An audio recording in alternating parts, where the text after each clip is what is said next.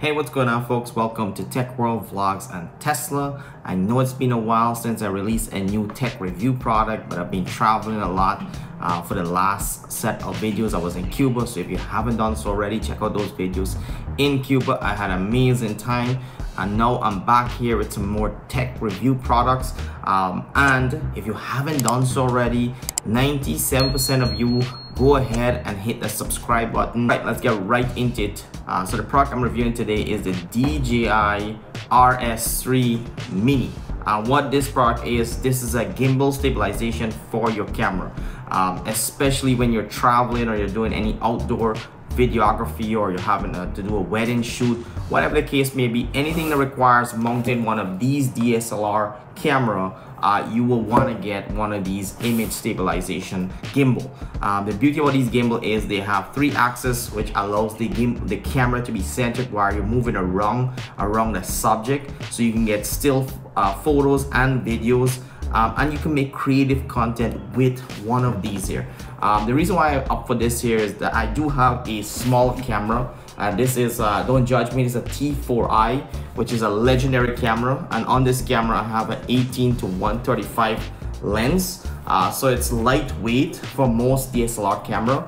And this DJI RS3 Mini, it's capable for only light or small cameras. So if you're having like those professional cameras, this will not be the product for you. This is if you're really getting into videography and you have a smaller camera, this will be the ideal product for that. And you'll make great still videos. And if you're looking for short clip videos with professional stabilization, this is the best I've seen. Let's open it, let's see what's inside.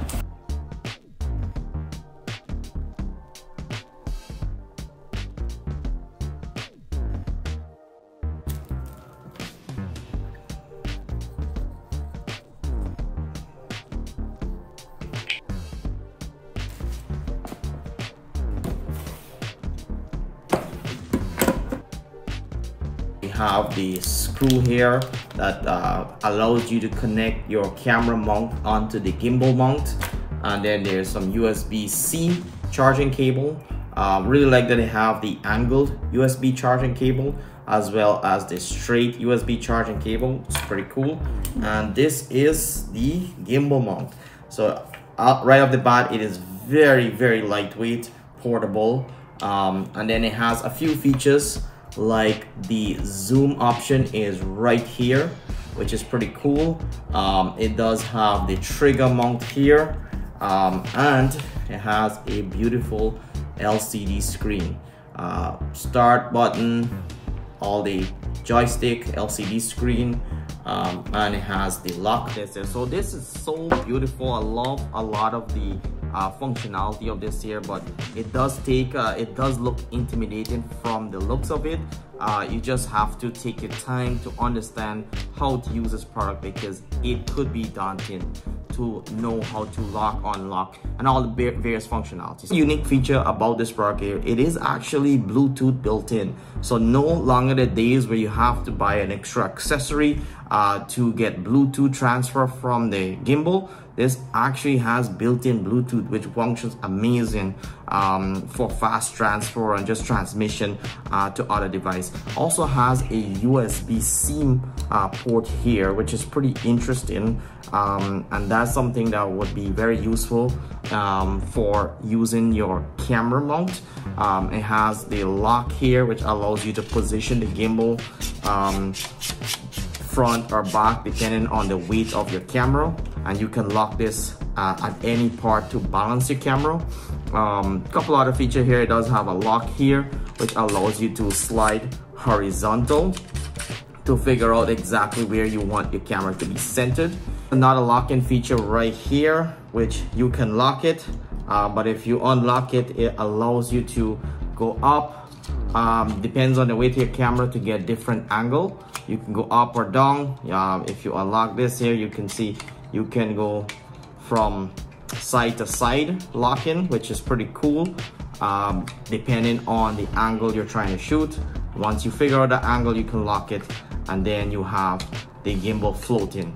And all the locks are actually right here. So you can see the lock and unlock button. That built-in LCD screen is really useful for in changing settings, changing all the positioning, and the power button is right here.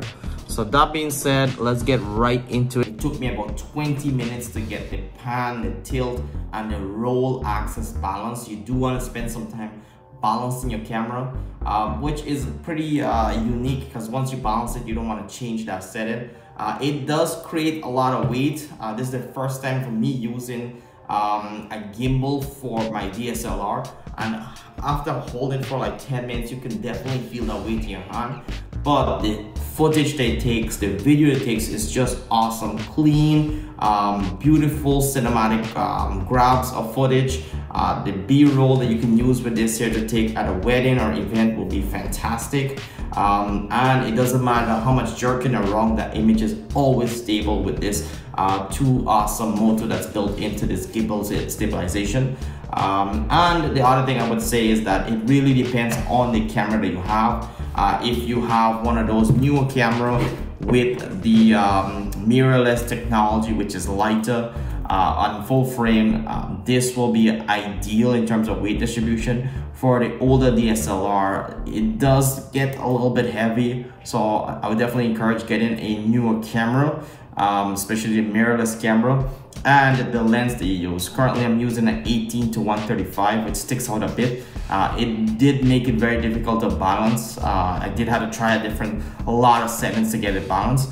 But that being said, if you're looking to get into gimbal stabilization and using Ronin, this is the best entry level Ronin to get. Has a ton of features. Only feature that this doesn't have compared to the older Ronin is the swappable battery. This battery is rated for 10 hours, and the newer or the older professional Ronin is rated for 12 hours, and you can swap the battery within footage. If you're not looking for that and you're looking for a 10-hour gimbal, this will be ideal. It does have Bluetooth and it's compatible with a lot of cameras. Even if you can't use Bluetooth, it does have a USB port here on the gimbal, which transfer that footage onto your camera and takes the feed of the camera onto the gimbal. So it does have ways to work around it, but you definitely want to upgrade your camera to a new modern camera to maximize some of the features of the gimbal. One thing I could not figure out how to use was the focus here. I know on newer cameras you can use this wheel to focus or zoom, but this was not compatible with my camera. But that's something that's really unique to have, is using this to do that focusing would be fantastic. But again, you do want to upgrade to those newer cameras. A lot of love for this gimbal. It is a great price compared to all the other Ronin. It's one of the best price out there, and if you're looking for something to get started in gimbal stabilization, I highly recommend this here. I love the footage, and hopefully you can invest in this here if you're getting into that creative industry. That being said, like, subscribe, and we'll see you on the next video.